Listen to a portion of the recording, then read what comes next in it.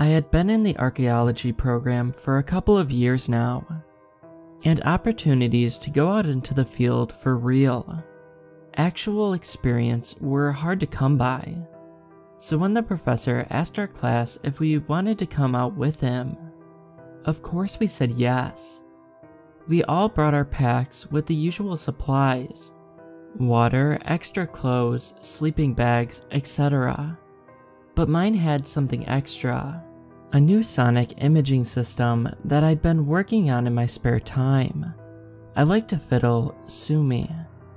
We separated into groups and began to explore the ancient tomb, walking carefully and obeying all the rules that had been drilled into us for how to respect a site.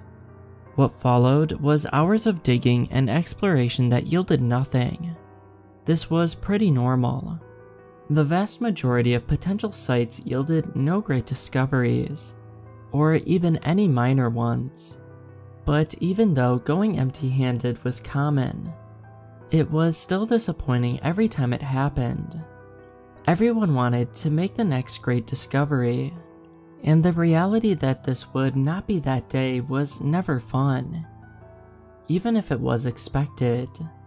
Tired and bored, I pulled out my sonic imaging system and aimed it at the floor of the tomb, and was shocked.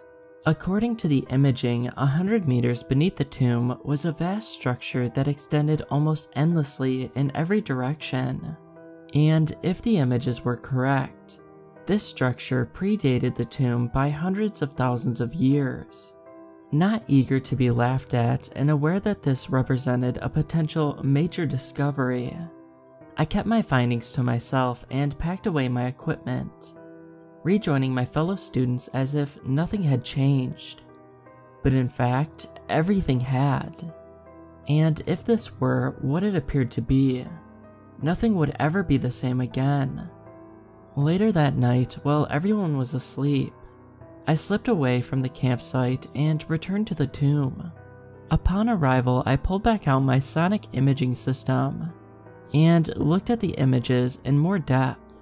The structure appeared to expand thousands of meters in all directions, with what appeared to be columns spread intermittently throughout the space, and many other objects were present, things that I could not identify from the scans. But near the tomb, I saw an opening that began about 50 meters down, and at that moment I made a decision. I would have to go down.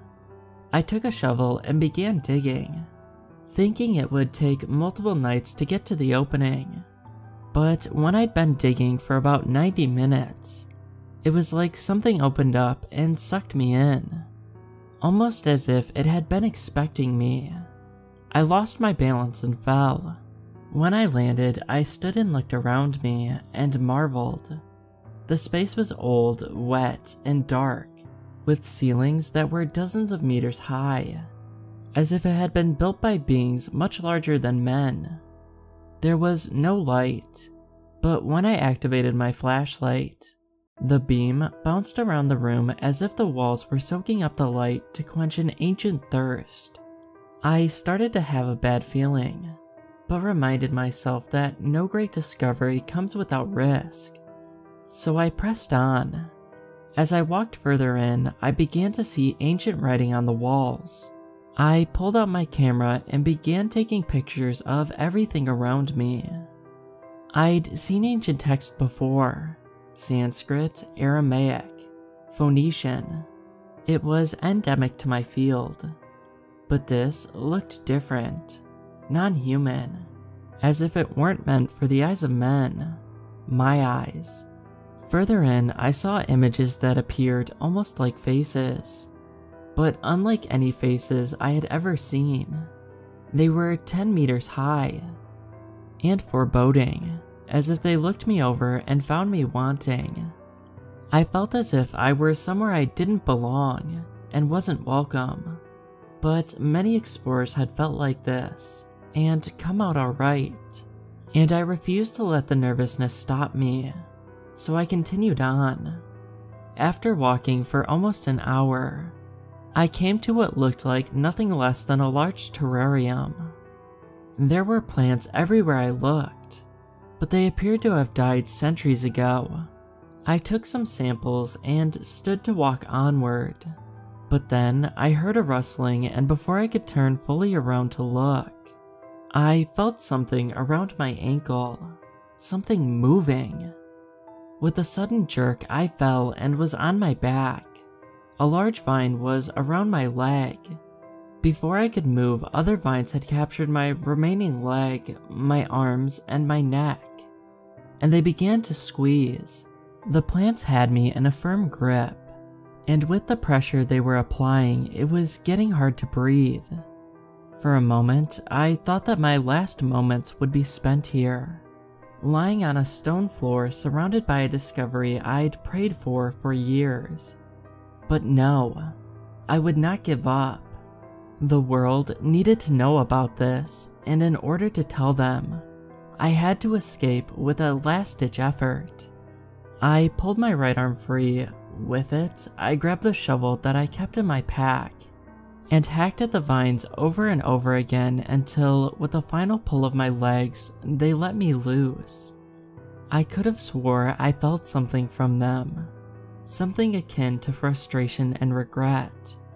Catching my breath, I looked around and saw other vines pulling away from me. I can't believe I was such a fool. If the plants had died centuries ago, there would have been no remains at all. Regaining my feet and recovering my supplies, I took a few more pictures and decided I had enough evidence. Between the pictures and my imaging scans, I could document my find and how I discovered it. It was time to go.